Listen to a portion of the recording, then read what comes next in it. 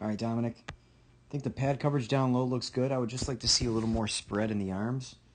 Just feel like your elbows are locked in. Well, your elbow is locked in on your glove hand side, so we can spread our arm a little bit there, get a little more coverage with our glove. Sticks on the heel. I'm not terribly concerned with that.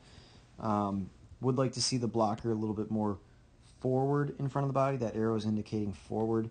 What that's going to do is shrink this little tiny hole below the blocker that basically cuts down the aerial angle again. Bring that blocker hand forward, glove hand spread out a little bit, and I think we can live with the stick being as it is, as long as we're still mobile with it. Going back to the post, let's make sure we're not pushing outside the post. We want to snap this ankle right here. I mean, you got a great snap right to it there, but you want to get it inside the post. Always go inside the post.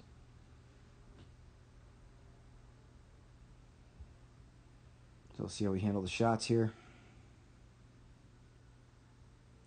Initially, and a lot of times I see this very common when we take a view of the butterfly and the movement and the presence of their hands without a shot, and then we introduce a shot, things often change. Here they go. You get to the middle. Watch how you lower your center of gravity. Look where the hands go. Blocker double coverage. Stick severely on its heel now. And glove also getting lower. So we actually pull up. You can see your elbow is going to bend. You're going to pull that blocker up a little bit. That just opens a window there. And then we react down a little bit too late. So hand placement, it's crucial. Even at your size, we got to make sure we're maximizing the net space and efficiently covering the net, not having any holes or leaving anything uncovered because we're, having some double coverage in our stance. Okay, I'd like to see you trap this one right to your midsection. If we can drop our chin a little bit more over the shot, bring both hands in to really trap this puck to your midsection, kind of hug the puck in, and don't let it out. I would ideally like to see that. All right, and the last one here, just kind of waved at it with the glove, and you can see again it's the hands sinking low.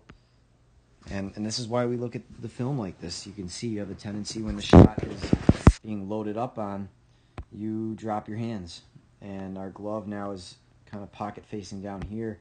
That's going to create a lot of movement, unnecessary movement that we have to make just to get to this puck.